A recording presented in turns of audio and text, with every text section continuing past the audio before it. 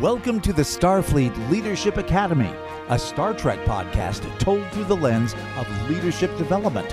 And now, here's your host, Jeff Akin. Welcome, everyone. Thanks for joining me today.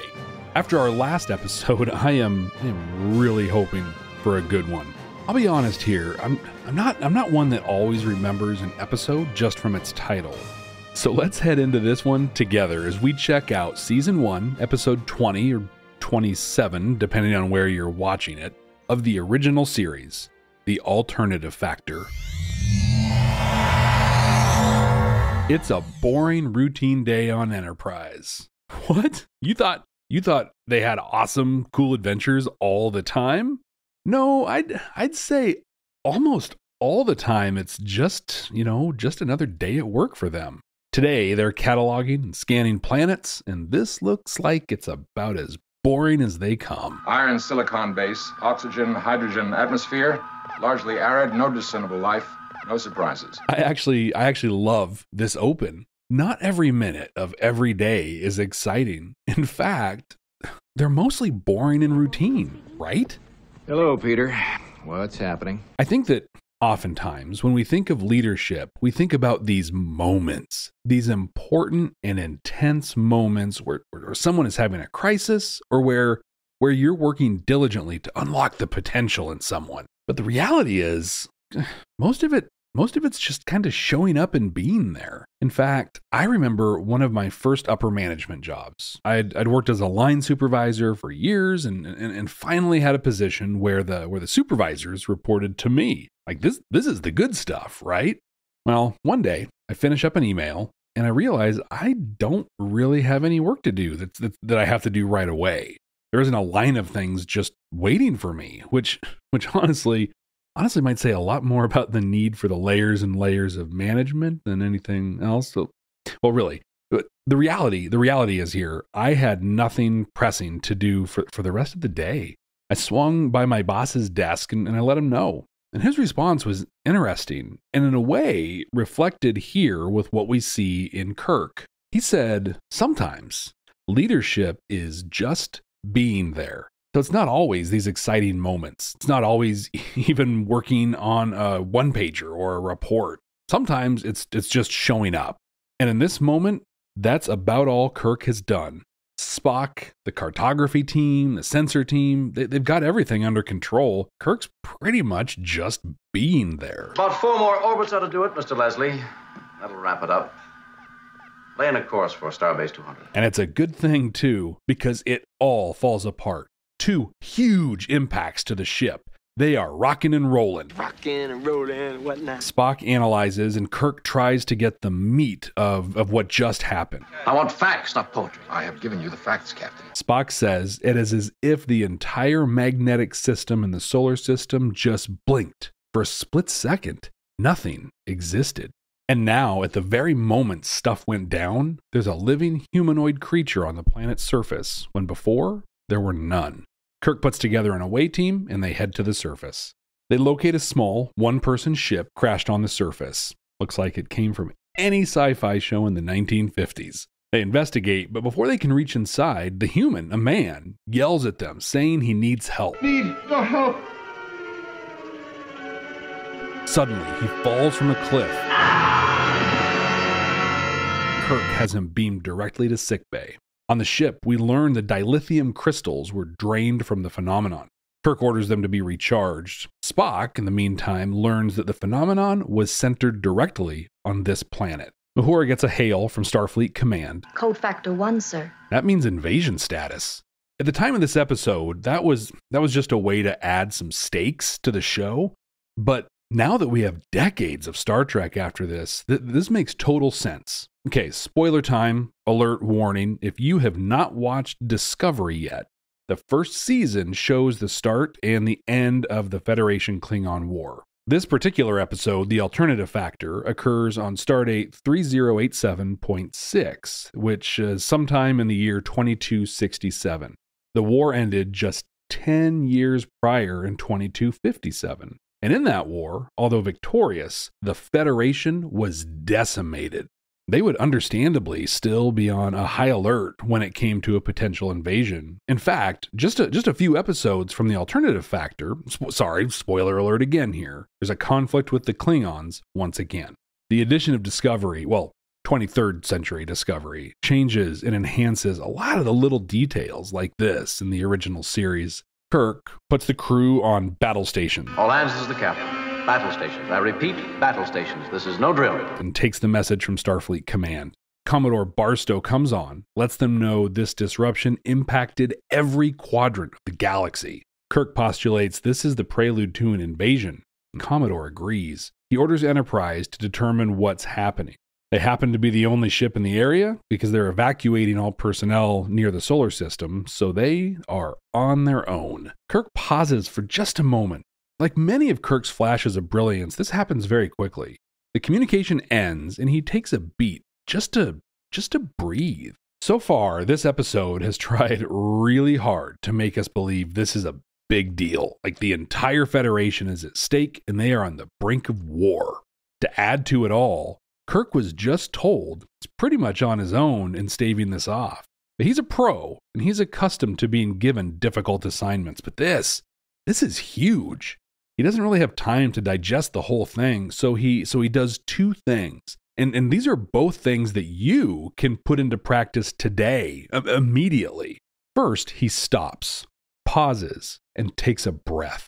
This may not seem significant, but really, it is huge. Dr. Christopher Rhodes, a clinical neuropsychologist at Harborview Medical Center, says taking a breath, a deep breath specifically, helps to calm your nerves and reduce stress and anxiety. But how does it do that? Okay, biology lesson. Your autonomic nervous system, which controls involuntary actions, this is like keeping your heart beating, digestion, things like that, is split into two parts. One part, the sympathetic nervous system, controls your fight or flight response. The other part, the parasympathetic nervous system, controls your rest and relax response. These two parts of your nervous system can't be turned on at the same time, which means if you work to activate one, the other will be suppressed. And stopping to take a breath activates the parasympathetic nervous system. Do you think Kirk might be feeling a little stress and anxiety right now? Maybe his sympathetic nervous system is in control? Yeah, I'd imagine so. Now, to fully reap the benefits of deep breathing, it's a focused exercise that can take some time, like at least 60 seconds. But Kirk doesn't have that kind of time, and I'm sure you don't always have it either. But just the act of sitting comfortably, closing your eyes, and taking an intentional deep breath can help reset your mind so you can focus on next steps. And that is the second thing he does. He immediately leans on his expert, Spock, and goes through what they know. From the top, Mr. Spock. This accomplishes a few things. First, in the spirit of the deep breathing we just talked about, it helps to calm you down. Being told you're on the brink of invasion and that you alone can stop it can impact your stress levels just a little bit. Like in a completely and totally overwhelming way. But going through the facts, reviewing what is known and what is not known gives you an objective list that can dilute that overwhelmed feeling. Another critical thing it accomplishes is providing action items or next steps. By stepping through everything, they know they have more to learn on the planet. That's going to be Spock's responsibility. And they have more to learn from the human they found. That'll be Kirk's responsibility. Now, instead of panicking or exciting everyone around him needlessly, Kirk worked to calm himself, determine next steps, and took immediate action. Kirk's talking with the man, Lazarus, in sickbay. He describes a horrible, murderous monster that he's been chasing as it destroyed his entire civilization. Now, he's horrified by this thing, and he calls its destruction my holy cause. So Kirk, with that information, joins Spock and his team. They're going to try and validate as much of Lazarus' story as they can. Visual inspection, scans of the planet reveal there are no other life forms. Spock straight up calls him out on being a liar. I've simply made the logical deduction that you are a liar. In this, we experience another disturbance, this time localized on the planet and specifically on Lazarus. We spend an uncomfortable amount of time watching some late 60s special effects that kind of look like two guys sort of fighting in awkward slow motion. Oh, and it just goes on forever. Forever. Forever. Forever. When it finally ends, the planet is shaking. There's lightning, and Lazarus, alone, collapses to the ground. Lazarus is beaten up pretty badly. He's fired up, though, and he wants Kirk to join him in his fight. Kill! Kill! Kill! Kill! Kill! Yikes. McCoy patches Lazarus up. Looks like glitter band-aids will still be a thing in the future. Kirk and Spock, again, talk through what has happened. While they don't believe there's another person, Lazarus's wounds tell a different story. Spock confirms that the disturbances occur at the exact moment Lazarus claims to have had his battles with this thing. As before, they agree there's still a lot to learn as McCoy calls Kirk to sickbay. McCoy's worried. He knows that he treated Lazarus for wounds and lacerations. As we both know, I'm a bright young medic with a miraculous touch. But after just a few minutes, he shows no signs of them. It's as if he'd never been injured.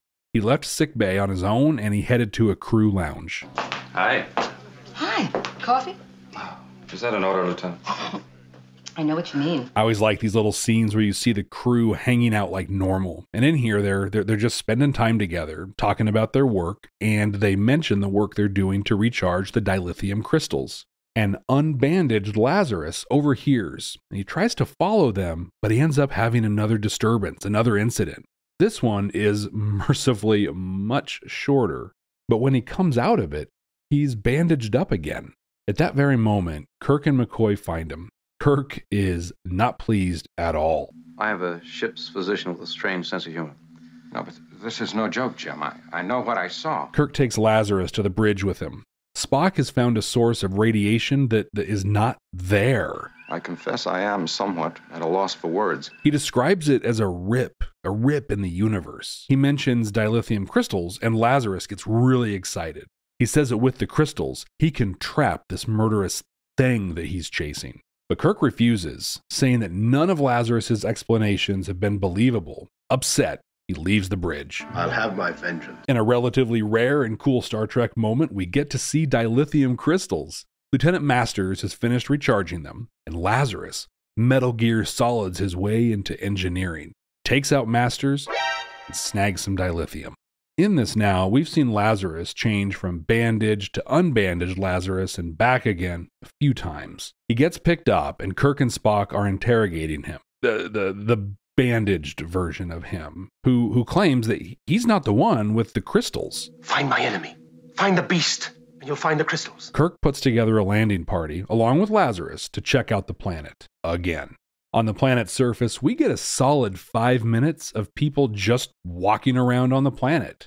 Literally, just scenes of people walking and walking and walking. And then we get another 60s special effect fight scene. The planet, again, shaking. There's lightning. And then bandaged Lazarus falls from a cliff. Again. It's a kind of higher cliff this time, though, I guess. So we go back to sickbay. Kirk questions him again. The crew has fact-checked Lazarus's backstory, and it was all a lie. 'Cause I'm a liar! Finally, he claims that he's going to give the real story. It turns out his planet is the planet that they're orbiting. His ship is a time ship, and he's been chasing this creature through time for years. He's a time traveler. The dilithium crystals will get his ship flying again, and then he can continue the chase. So he continues to claim that the creature, though, is the one that has the crystals, not him. So McCoy keeps him secured in sickbay. Spock is determined the radiation, this radiation that comes from nowhere, actually comes from outside their universe. He and Kirk talk about the possibility of a parallel universe and come to the conclusion that universes coming into contact with each other has caused the rip, and that is what's causing the disturbances. They continue to talk and ultimately determine the Lazaruses are two different people, but only one can occupy a universe at a time. So we have plus Lazarus, no bandage, and minus Lazarus, bandage. They decide that they must contain them and never let them come into contact with each other, or everything, absolutely everything, will be annihilated. Matter and antimatter have a tendency to cancel each other out violently. Bandaged Lazarus starts a fire in engineering so he can snag some crystals. We see the Enterprise DC team in action as Lazarus beams himself down to the planet. Kirk chases him on his own. As Lazarus loads the crystals into his ship, Kirk reaches inside and is zapped out of our universe. We get yet another painfully long negative effect, slow motion running scene that, when it finally ends, finds Kirk in a similar but apparently different universe. Unbandaged Lazarus is there in his crashed ship. Very calm, he's very reasonable, very much the opposite of bandaged Lazarus. Kirk explains the situation and he fully understands. He explains there's a negative energy corridor of sorts that keeps the two universes safe. He describes it as a prison with explosives at the doors. He proposes that they trap bandaged Lazarus in the corridor along with himself, and that Kirk destroys their ships, trapping them there for eternity. He believes that this will keep both universes safe, and Kirk agrees. Kirk heads back to his universe, grabs bandaged Lazarus, and throws him into his ship, sending him into the corridor. He orders Enterprise to fire on the ship, destroying it. But what of Lazarus? What of Lazarus? We get a quick scene of plus and minus Lazarus fighting in the corridor, and Kirk orders Enterprise away. Wow. I'm so sorry. 2 episodes in a row that were just terrible. I mean, at least Unforgettable had Virginia Madsen going for it. This had, well, nothing. When I was a kid, I always thought of this one as the one with the guy that had a fish beard. Lazarus's makeup was, well, I'll try to be kind here. It was, inconsistent. Now, a lot can be forgiven in the makeup and acting departments for Lazarus. See, originally, John Drew Barrymore was supposed to play him. In a moment of prescient brilliance, he no-showed the filming. Robert Brown happened to be near the set on the second day and was literally pulled in to fill the role. With absolutely zero prep, he really played 2 different characters in a really poorly written episode of a sci-fi TV show that not too many people knew about yet. Even with that grace, this episode is basically unwatchable. It stinks. A number of sites and publications ranked this among the worst of all Star Trek, and I have to agree. Story really didn't make any sense. And I think Lazarus's changing stories were kind of, that was the writers just spitballing ideas to move the episode forward. And then the ending. I mean, God, thank goodness it was over, but oh, it was awful. What of Lazarus? What of Lazarus? Yeah, what of him? He gave up his eternity for 2 universes, and all he gets is Kirk pondering what that would look like. While I really am sorry I subjected you to this episode, I think, though, that it shows how serious I am about watching and yes, learning from every episode of Star Trek. You're welcome. Command codes verified. Terrible episode or no, we can glean leadership lessons from each episode of Star Trek. At least I hope we can. The first thing we talked about was a day in the life. Woke up, fell out of bed. Kirk is clearly bored in the opening scene, but he's doing the things you do when you're on a mission of exploration. To me, the lesson here for us is that leadership still has a job attached to it, usually at least. I mean, I have days where I work on a budget presentation or I review audit reports, and I can only imagine the work you do every day in your job. But for all of us, we have the grind. I mean, even Captain Kirk. But the grind is easier when you've also done the leadership stuff. The only other cast member we really see anything out of in this episode is Spock, but we see the benefits of training, development, trust building between him and Kirk. He creates a culture where his team is well prepared for the unexpected, even in the most routine of circumstances. The reality is, if the boring and routine stuff was the norm and nothing exciting or weird ever happened, we probably wouldn't need people in leadership positions. You see, we need leaders because the routine is shaken up. all the time. We need to develop people and be able to respond to the unexpected. We need to develop strategic plans so we aren't lost when things go south. Running through a playbook or running a drill on your continuity of operations plan as examples help prepare your teams for those things that fall out of the routine. We see exactly this in the open of the episode. Boring, daily routine, and then the galaxy suddenly is under threat of immediate invasion.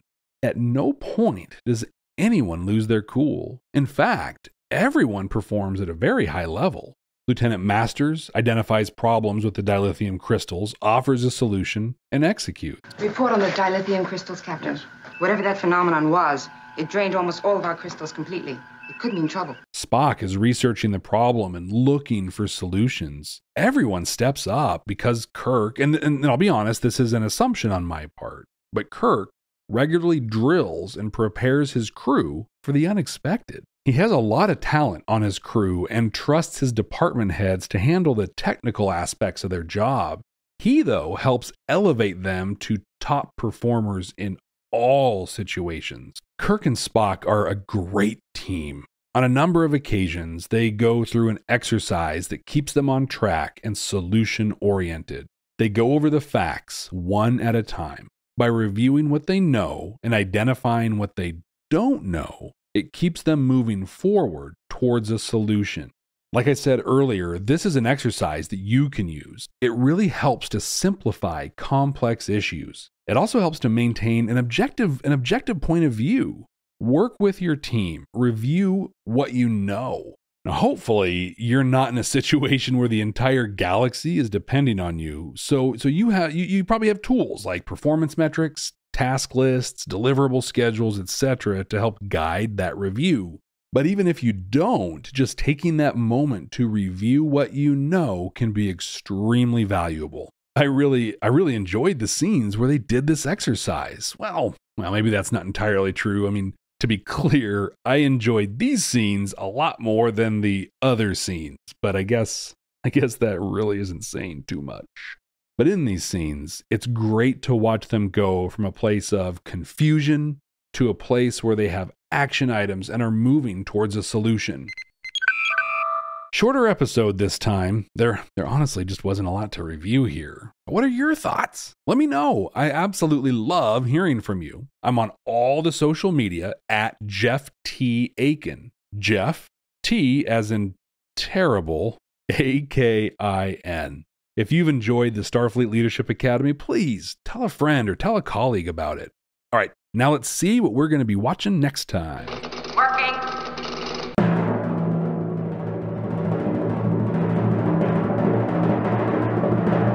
Oh, here we go. Okay, outside of the pilot episodes, this is our first two-parter. On these, I'm going to combine the two parts into one episode so we can look at it in its entirety. And this is absolutely one of the most iconic two-parters in Star Trek: The Next Generation. Season 5, Episodes 7 and 8, Unification Parts 1 and 2. Nothing wrong with more Spock. And until then, ex astra scientia.